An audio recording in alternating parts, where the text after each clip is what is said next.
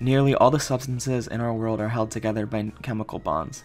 For example, water is held together by a chemical bond. So what is a chemical bond? Well, a chemical bond is a mutual electrical attraction between the nuclei and the valence electrons of different atoms that binds the atoms together.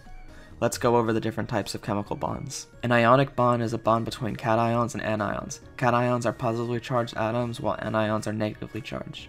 You can tell if a bond between two atoms will be an ionic bond depending on the difference in electronegativity between the atoms. An atom's electronegativity is the ability of an atom to attract electrons from another atom. If the difference is greater than 1.7, then it's an ionic bond. In ionic bonds, atoms completely give up electrons to other atoms. An example of an ionic bond is lithium fluoride. In this bond, the lithium atom gives up its only valence electron to the fluoride atom.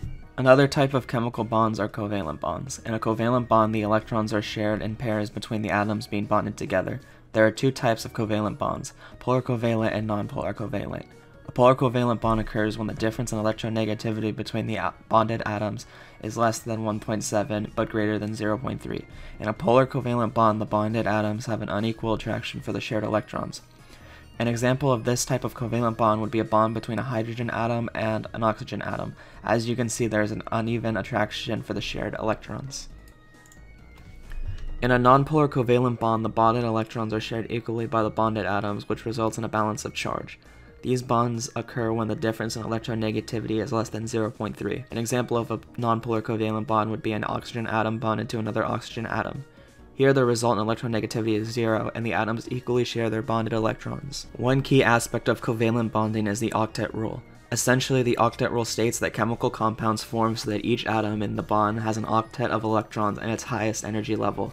Atoms do this so they can achieve stability that normally only a noble gas possesses by filling their outer s and p orbitals. Now there are exceptions to this rule. For example, boron has 3 valence electrons, so it tends to bond with other atoms in a way so it's surrounded by 6 electrons instead of 8.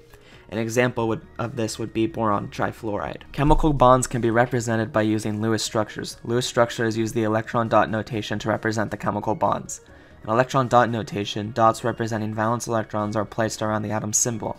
Dots can be paired up if there are more than 4 valence electrons. These pairs are called lone pairs.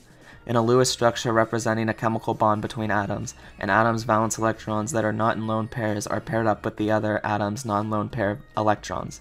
Sometimes there are multiple bonds between two atoms, and so more than one pair is shown in the Lewis structure.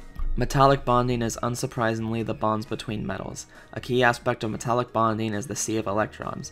Because the electrons are delocalized in metals, they move freely among empty atomic orbitals.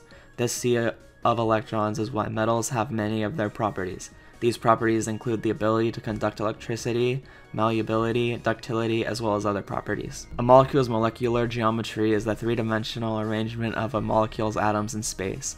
These geometries can be explained through the VSEPR theory. VSEPR is an acronym that stands for valence shell electron pair repulsion.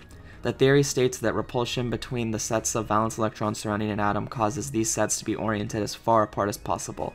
Essentially, a bond's molecular shape can be determined based on the number of lone pairs and atoms bonded to the central atom.